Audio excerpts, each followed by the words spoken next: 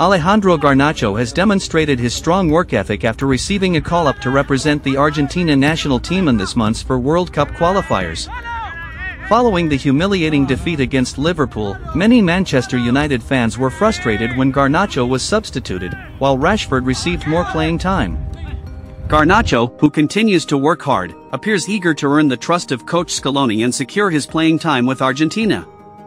This is particularly significant because, during the recent Copa America, Garnacho had only one opportunity to play, and that was due to Lionel Messi's absence.